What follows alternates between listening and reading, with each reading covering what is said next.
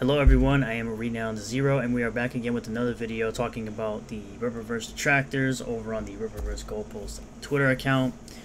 We're going to start today with Josh Friedman, but before we get started, just want to show, as of recording of this video, that the ISOM 2 campaign is currently sitting at $1.097 million, close to $1.1 million, with 6,132 copies of cover A sold, 6,661 copies of cover B sold, which is the cover drawn by Ethan Van Sciver and colored by Kyle Ritter, and 2,457 cover C's are sold.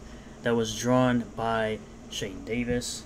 It's also embossed and foiled, so only 5,000 limited, so get it while you can. We also managed to get a shout out from the Frogman himself on my last video talking about the Eric July detractors, so that's freaking awesome.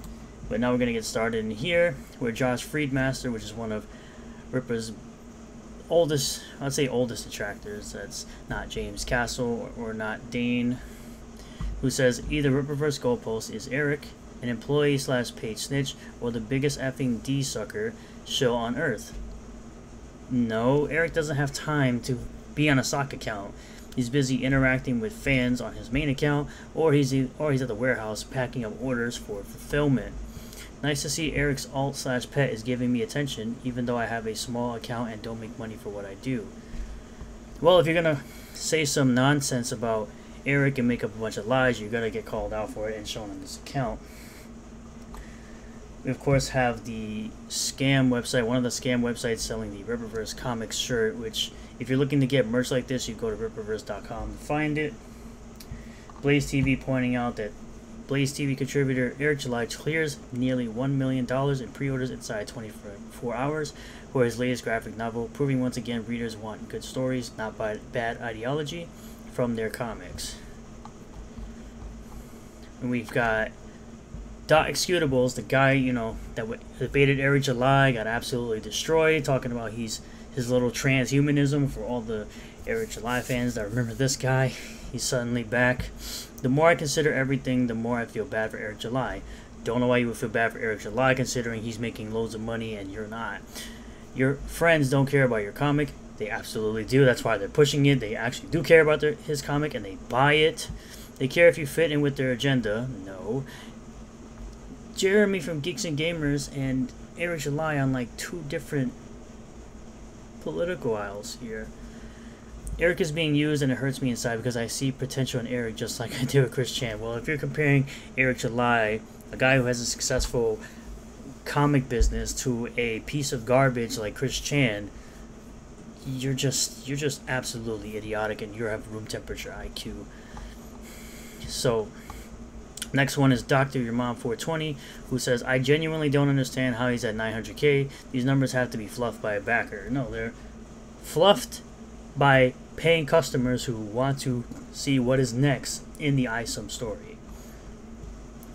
You actually have another one from Josh Friedmaster, who says, who the F would pay $5,000 for a goddamn comic book that isn't in original print? This is an effing scam, and the people who bought it have no right to call anyone consumers. Well, if you know anything about this, there were only 10 given out. There were only 10 opportunities to be canonized in the Rippaverse. This actually gave you one of everything on the first campaign and allowed you to be put into the Rippaverse.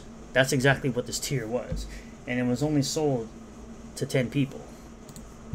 So, anyway, Joe Winner says, probably Eric's employers at Blaze TV bought them all for propaganda purposes. It's a commonplace for a far-right tactic, usually seen anytime a Republican politician releases a book and thousands of copies are just bought in bulk by their rich friends to get them on the charts. Yeah, I definitely didn't buy ISOM 2 covers A, B, and C on the very first day. I definitely wasn't one of the people who bought that, right? Definitely not. That couldn't possibly happen. Such a weird thing to say, but as you all know, I decided to check on Dick Masterson just to see if he's still coping and seething, which found out that he is. He's still managing to talk about Eric July's ISOM 2 still to this day, or ISOM 1 still to this day. where someone said to him, that the site went down to over trafficking. Ever heard the phrase "a good problem to have"? Is there anything you guys won't rationalize? I mean, you rationalize the fact that you think the story is bad, which is just an opinion that you're allowed to have, by the way. But it seems like the vast majority of people who have read ISOM #1 did like the story, and obviously, as Eric July has said, there have been repeat customers that he notices. So we have this. Now crowdsourcing story ideas for the first issue of my new comic book about a controversial YouTuber always getting himself into sticky situations online and IRL. First draft equals final draft. No edits, no artists. Printed, stable, and shipped from my abandoned leather warehouse, the Vetoverse. So essentially trying to take shots at Eric July. Of course, the room temperature IQ brainlet known as Dick Masterson is going to retweet that because he's about as intelligent as any of the people he retweets. Like that guy. That are like that guy. Oof to this, which I already read. Now taking pre-orders for signed, full, embossed one-of-one variant covers. Only $100 with free worldwide shipping. Order in the next week and receive a graded copy at no extra cost. I love you guys, and I'll be your dad if you'd like. It's so weird that these people they're trying very hard to make fun of Eric July's campaign and the items he offers, and it just looks stupid. Like, it's just very, very ignorant of these people would be doing this. It all just oozes jealousy. Just oozes jealousy.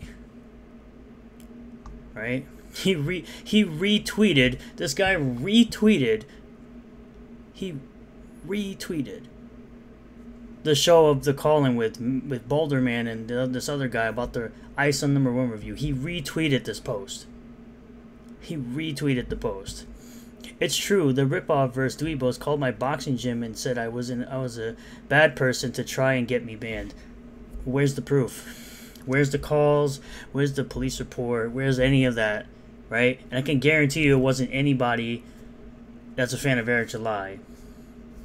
So, again, where is the proof of this? Oh, Big Sick Cockbox. And the wokest, one Q-tip at a time. This guy's a loser. First customer of the day, thank you. Your political enemies are going to feel so bad in a few minutes when they hear you blasting my new track. Please let everyone know what you think of the song unless you don't like it. Vetoverse. These people are mentally ill. The story is dog crap, though. ISOM proved that some readers want their own ideology more than anything, which is fine. Again, your opinion. You're allowed to have it, but most people... say at least 95% of people who read ISOM #1 enjoyed the story and are looking for more. Kinda hard since the book doesn't have an ideology. Guy goes back to city, gets pummeled, gets pissed, opens can of whoop ass. The end. There's no woke or anti-woke stuff in it. The story of ISOM isn't in the comic. Yes, it is. It's in the marketing. No, it's not. That's where you find the villains and heroes and even a catchphrase, "We will win." That's a catchphrase that Eric uses to say that we will win, as in we will do better, and we will win over the customer and the respect of the customer, and we continue to respect the customer over what the mainstream does. There's none of that storytelling in the actual comic. Might as well be blank pages and plastic boxes. Once again, your opinion that no one really cares about, because again, with as many followers as you have on Twitter, which I believe is somewhere between 26 and 27k, you can't even muster up 100 likes on any of your tweets as of recent. But here you are, still continuing to constantly cope over Ripper's success, over Eric July's success. You are still coping and seething as we go along. And the only thing this is doing is making more people see how absolutely stupid you are. And you're just pushing more people to buy Eric's comic over Garbage Vito's comic. Or even your own book. So you can go ahead, continue to cope and seethe, continue to be mad, and all you're going to do is continue to look like a damn fool. Thank you all for checking out this video. I really do appreciate all the new subscribers, returning subscribers, new viewers, and returning viewers. If you do like this video, hit that like button. Comment below what you feel about all this. Subscribe for more content. Do not interact with anybody I showed in this video. Leave all your comments in the comment section down below. Subscribe for more content, hit the bell for notifications, set the bell to all, that way you get notifications anytime I post a new video, and I will see you all on the next one. Peace.